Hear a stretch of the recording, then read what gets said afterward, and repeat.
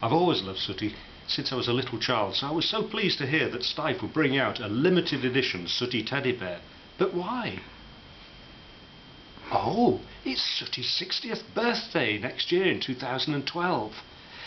Well, Sooty's story actually goes back a bit further than that. Harry Corbett had a little glove puppet which he called Teddy, which he used in his magic act.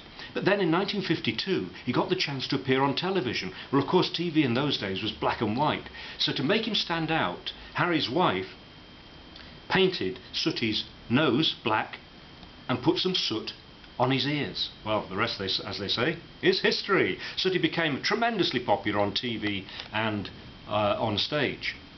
So, how many of this limited edition lovely mohair teddy bear are there, Sooty?